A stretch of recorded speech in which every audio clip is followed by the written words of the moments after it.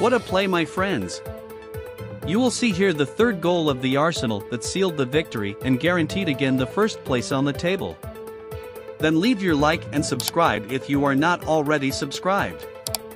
I will make a brief summary if you haven't seen the game. Before completing the first minute, Gabriel Martinelli opened the score with a pass to player Odegaard.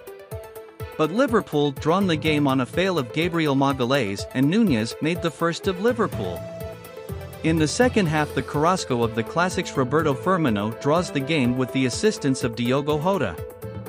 But the game remained very intense. In the 75th of the second half, the Liverpool player commits a penalty on Gabriel Jesus. The referee promptly calls the penalty.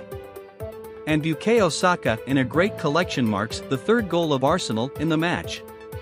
See.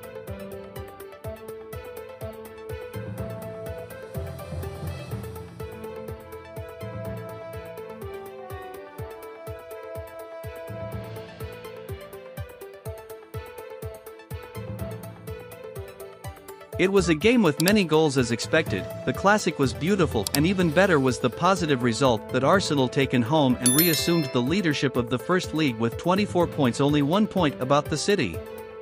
What did you think of the match, guys?